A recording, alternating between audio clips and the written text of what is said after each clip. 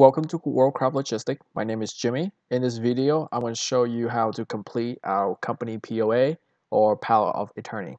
So we're going to start out with box number one. Right here, you're going to put in your company name, and if you are doing business as, it's going to be DBA WCL. So for us, if we're going to do business as WCL, we would do WCL. So another example would be Bank of America also do business as BOA.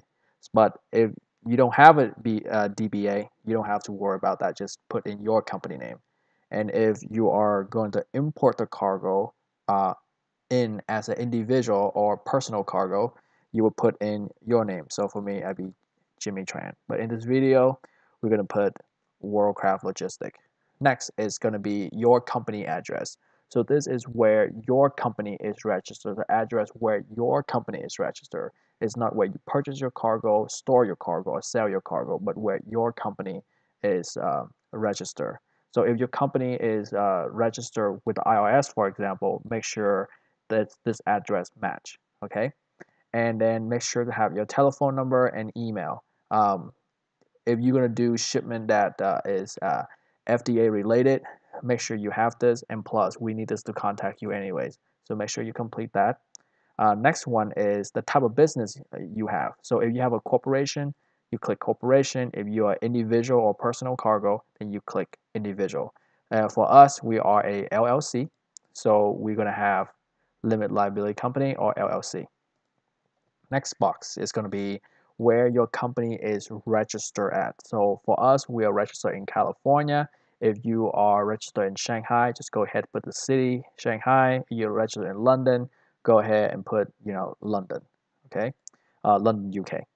Next one is number 5.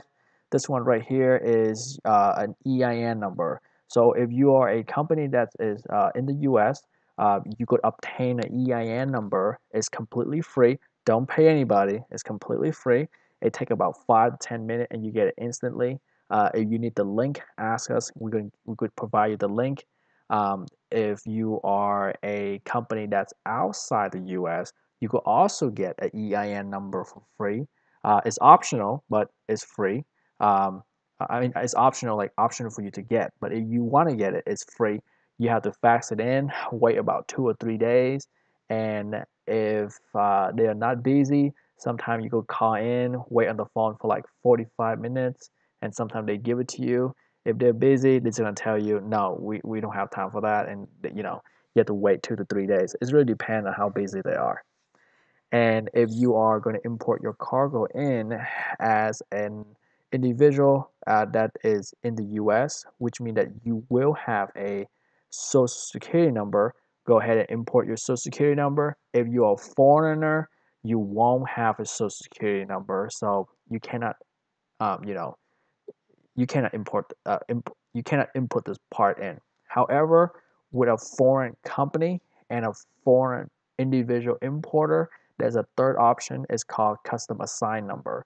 So we could import your cargo in by getting you a custom assigned number. So with this, you don't need an EIN number or a social security number. With this number, we could import your cargo in for you. Some company charge $75 to $200 for us. Since you're going to be our client, it's completely free. So go ahead, just put, we need custom assigned number. Our staff read this, our staff will know, and our staff will get it for you. Number 6 is CTPAT. So for this right here is basically what it is custom trade partnership against terrorism. Um, you most likely you don't need it. This is for a big company that feel they need to get certified. It's very difficult to get certified, and the cost to get it certified, it's like you would have to hire a person full time to like make sure that you are compliant. Like, your front door is always locked, your warehouse is always locked. If people want to go into your building, they gotta get their buzz in. They gotta be signed in. There's everyone need background check. It's like everyone in your company background check. So the cost to maintain CTPAT, it's really expensive. Well, not really expensive, but it's for a small company. you don't need it.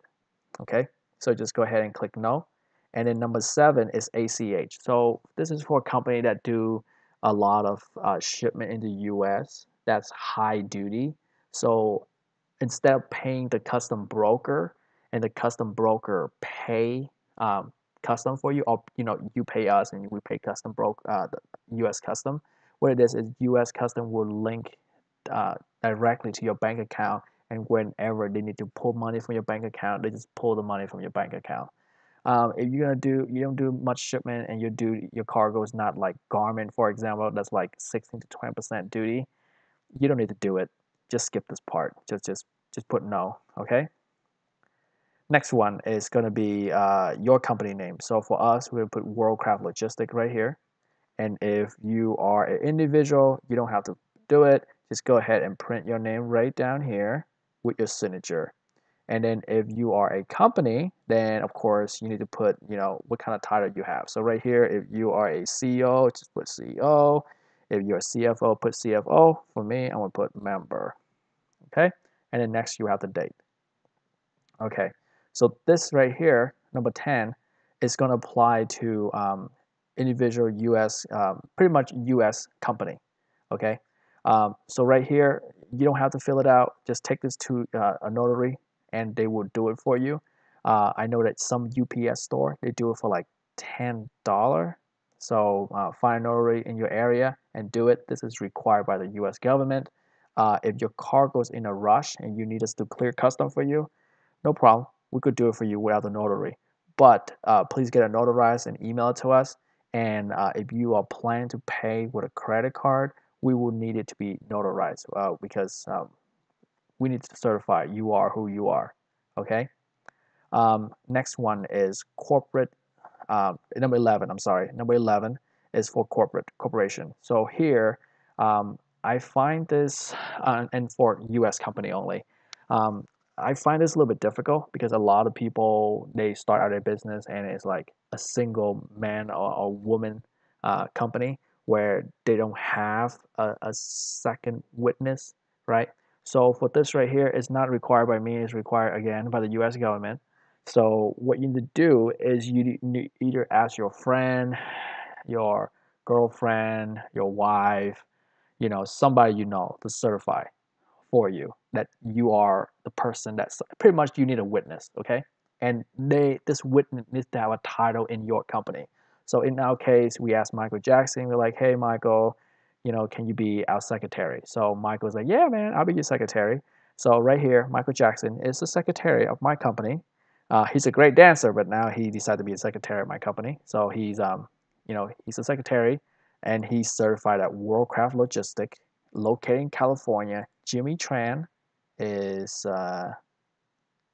right here. The person that signed this, or your name, right here. Jimmy Tran is the CEO, right? And then the dates, the year, the city, the date, the year, and then Michael Jackson would sign right here. So if your friend, your wife, your girlfriend help you out, go ahead and take them out. So for us, we're gonna take Michael Jackson out for dinner.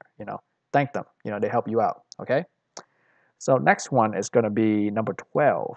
Number 12 is gonna be for non-resident. So if you are not registered in the U.S. or you are not in the U.S., you need to fill this out. Okay. So number 1 is going to be, it's going to be your name. So I guess it's going to be Jimmy Tran. Okay. Delete that. Okay. Your title. So it could be like CEO. Okay. Sorry, CEO.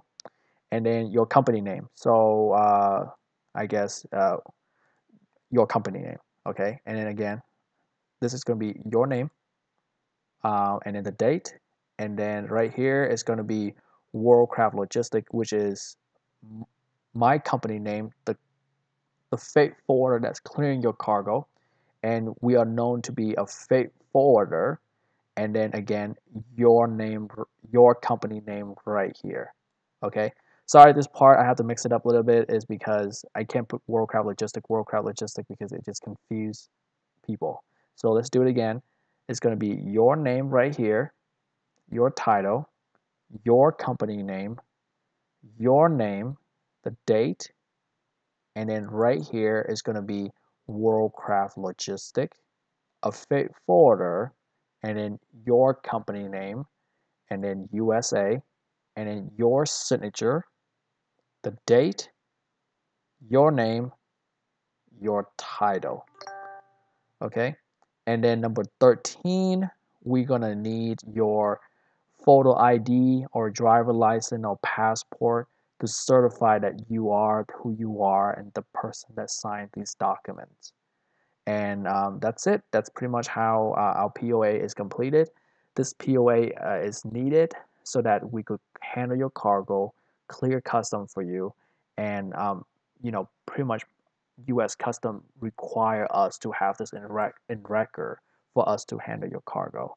Um, just for this right here, do the best that you can.